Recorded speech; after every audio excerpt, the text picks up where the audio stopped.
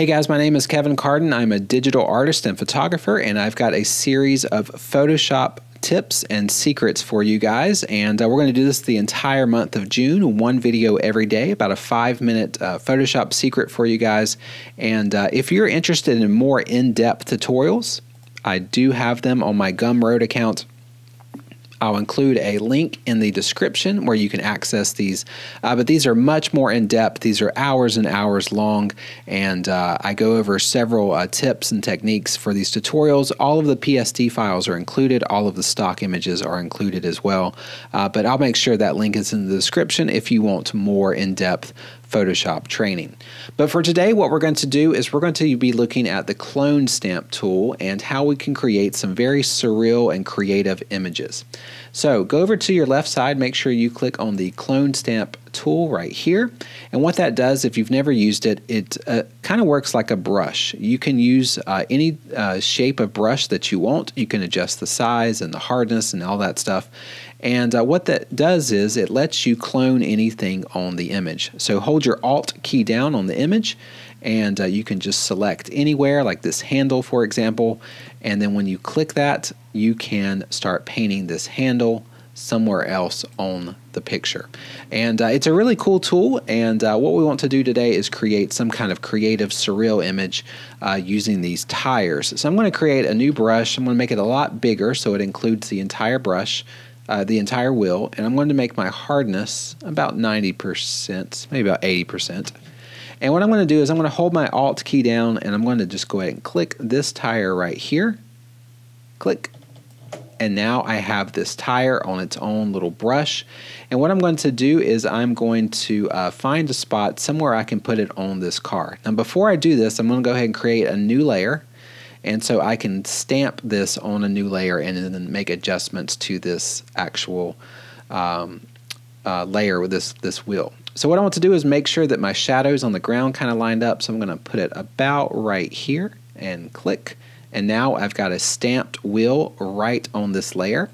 Now I'm going to go down here again and Alt on my keyboard and then click this back wheel. Make sure you're on the right layer.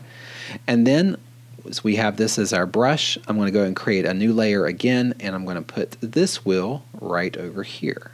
So somewhere about right there. Make sure your shadows line up so it looks a little bit accurate. And then click. And there we go. We have a car with 4 wheels on it on 3 different layers.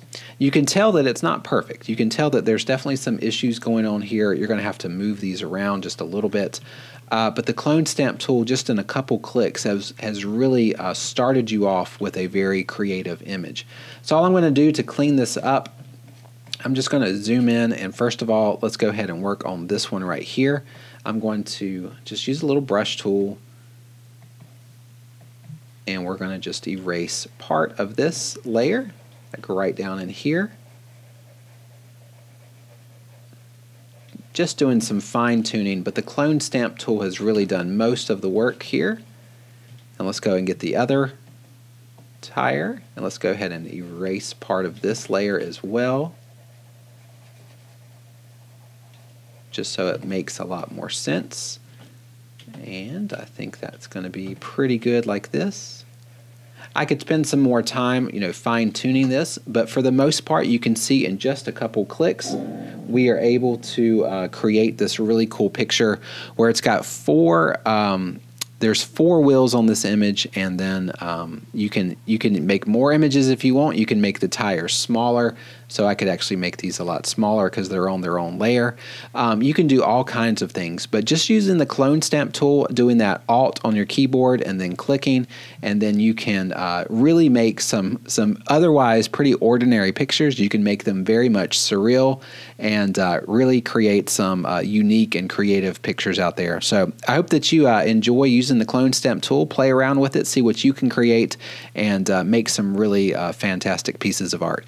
Guys, that's all I've got for today. This is a really quick tip. Again, if you want some of those more extensive, in-depth tutorials, check the link in the description, and you can definitely get some more training there. But that's all I've got for today. Check back again tomorrow for a brand new Photoshop tip and secret, and I hope that you enjoy this series. Until next time, have a good one, guys.